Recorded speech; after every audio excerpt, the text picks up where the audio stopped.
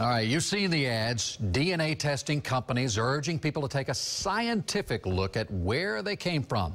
For many people who got DNA testing kits during the holidays, the results are starting to come in. And Rod Carter is here now to explain why some folks may be in for a surprise. Yeah, these things are a big deal right now. I think I read somewhere like 12 million people have taken those DNA tests. I got my wife one. I'm still waiting on my results, but you're scaring me. Yeah, well, don't be scared, but just be forewarned. You know, a lot of people go looking for answers about their heritage, and people are adoptees. They're trying to find their birth parents, and, you know, birth parents trying to find their children they put up for adoption. But for others, the results really are not exactly what they expected. In fact, sometimes the results tell some deep secrets that have been held for years.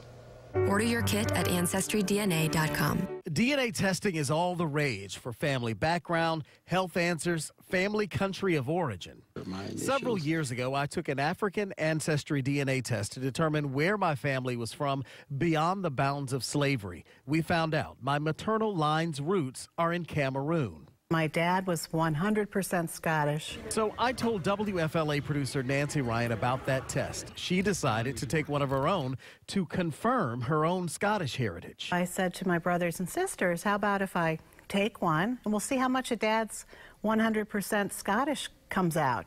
And her worst fear? What if it's like something completely different? Came true. The man who raised me wasn't really my father. It was devastating. It was a tremendous loss. It was like he had died again. I loved him. What happened to Nancy happens a lot. People take the test. They wait weeks for the results and realize that the answer isn't always black and white.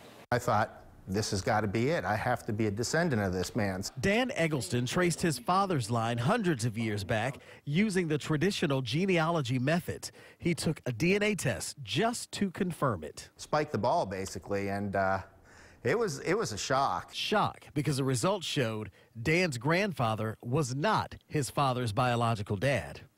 My dad was lucky, right? There was a man there from the moment he was born that was there and raised him all throughout his life. That man wasn't his biological father. Did he know? I don't know. But can you trust the results of DNA testing companies? And there are quite a few of them there. These tests are very popular, and I think part of it is the advertising. Drew Smith, an associate librarian at the University of South Florida and a local genealogist, tells me people doing these tests need to use traditional research as well. We realize that DNA testing is the hot, cool thing right now, if I can say that. And as a result, it gets people interested. It gets people to talk about their families. But really the hard work, the work's going to take some time, is the traditional research.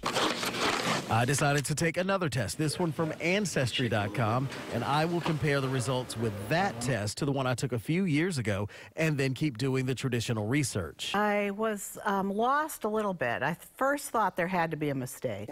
In the meantime, people like Nancy and Dan are emotionally coming to terms with learning who they are is not who they thought they were. It was pretty devastating because I had done a lot of research on that line.